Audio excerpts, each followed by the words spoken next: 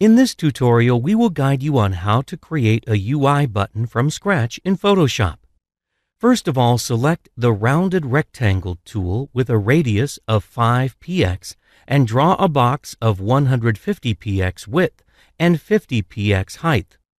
Change this layer's name to Base Shape and double-click on it to open the Blending Options panel.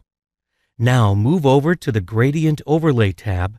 Keep the blending mode to normal, opacity to 100%, style to linear, angle to 90 degrees, and scale to 100%. Once done, click on the gradient option. Choose 2877AC for the color and keep the slider at 0%.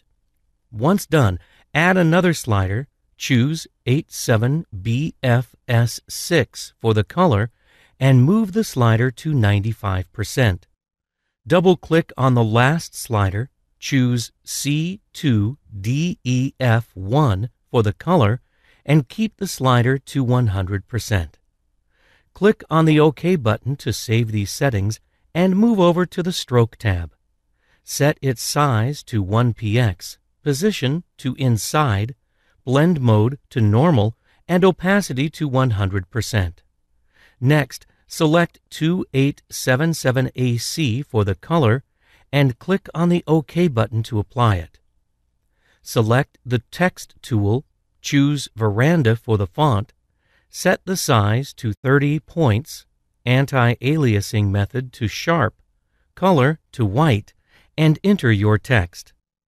Adjust the size, place your text according to the button, and double-click on the layer's name to open up its blending options.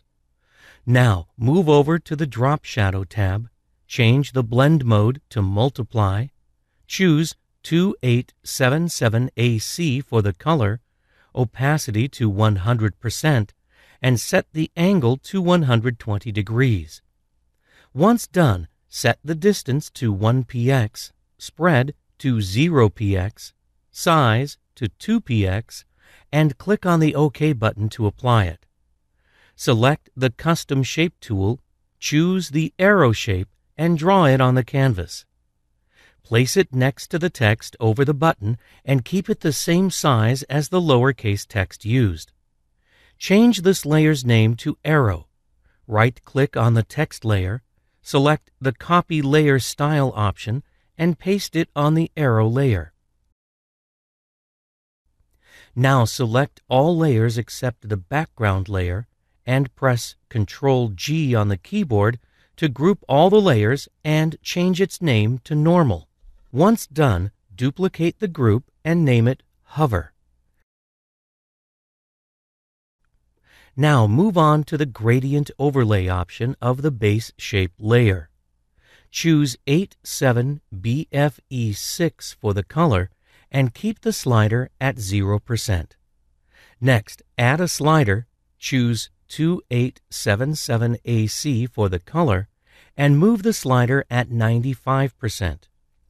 For the last slider, choose 4C9FD7 for the color. Now click on the OK button to save these settings and exit. Click on the Rectangular Marquee tool, select the images, go to the Image menu, and click on the Crop option. After cropping it, go to the File menu and select the Save for Web and Devices option. Choose the PNG-24 option and click on the Save button to save this image, and you're done.